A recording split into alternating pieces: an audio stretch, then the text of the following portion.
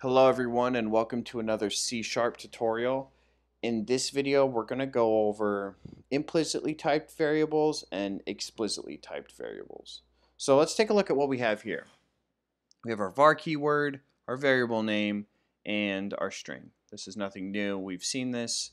However, this is an implicitly typed variable because it is assuming the data type. See, it says var, and then it can already tell, hey, it's a string because of what we got right here. Now, an explicitly typed variable would be to explicitly say that this is a string. So string my URL, we're going to change the capitalization, and then we'll just call it whatever. So here we have an implicitly typed variable and an explicitly typed variable.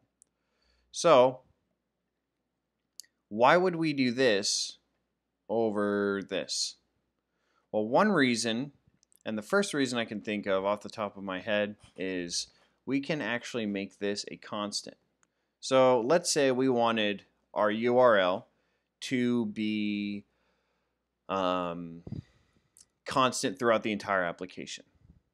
So if I reference my URL, I don't want to accidentally reassign it, or I don't want anybody to go in and reassign it one way or another.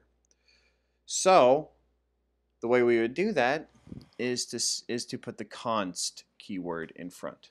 So we can say const right here, and now we have a constant variable. However, if we try and do it here, we get an error. It says represents text as a sequence. Implicitly typed variables cannot be constant.